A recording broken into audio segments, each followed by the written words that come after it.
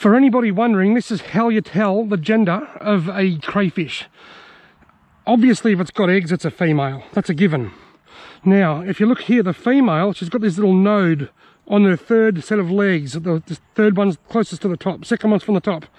The male has usually got something down on the bottom set of legs down here. So you'll see there's something a little bit different on the third set of legs here. With a male, there's something a little bit different on the bottom set of legs. That is how you tell the difference between a male and a female crayfish. Right now, I'm going to put this big girl with eggs back.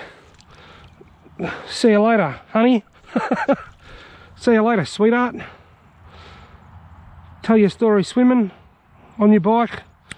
Look at that. She's off like a crayfish in a heating duct. This is a male, no eggs, but look. Remember what I said before about the female had the little thing on the third legs up? The male's got them on the bottom legs, you see that?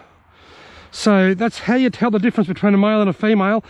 I just quickly want to add before I forget that it's not as pronounced with the males, with the younger ones. Smaller crayfish, these nodes are barely visible. It's easier to tell the gender of a crayfish when it's much bigger. Wow. How does that feel, mate? Is that nice?